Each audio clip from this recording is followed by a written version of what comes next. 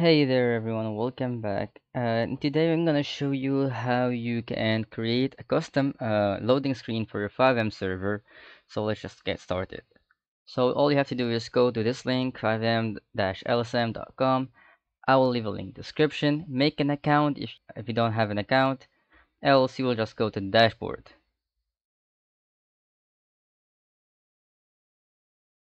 After that, we'll just press on add new. That will create a new loading screen. And then we can start modifying our loading screen. So you can change the look and feel, the design of the loading screen.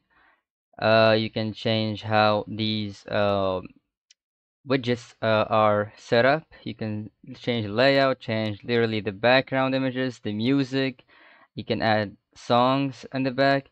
You can add in like a song from YouTube or an MP3 and like change the layout. So let's start by changing the layout and choosing something.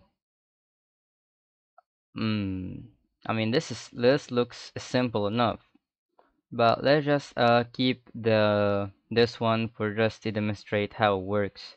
Then we'll just like modify it how we like. You can change the ID, the name, the role, the what is saying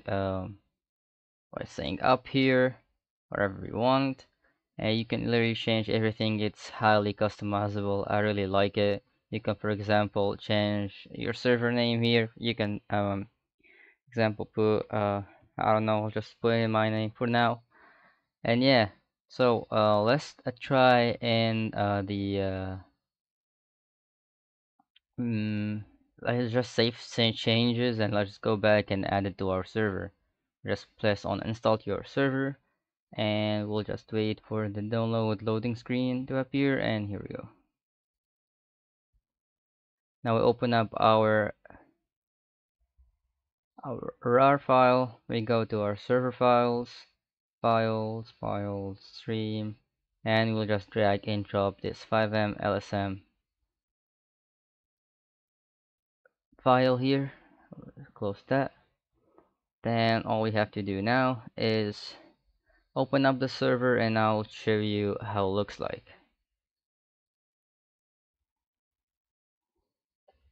So right here, as you can see, I'm loading in, and you will see it shows my name over there, it shows that I'm online on Discord, and it shows my ID.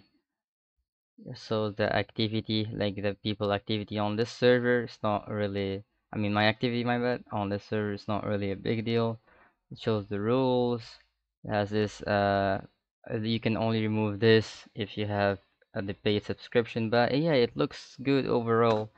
I really like it. You can mess around with it and play how you like. It's very lovely, modern looking. Yep, so that's a wrap up. If you found this video helpful, don't forget to like, subscribe, and hit the notification bell for more FiveM tutorials and tips. Thanks for tuning in. I'll see you in the next video. Happy coding.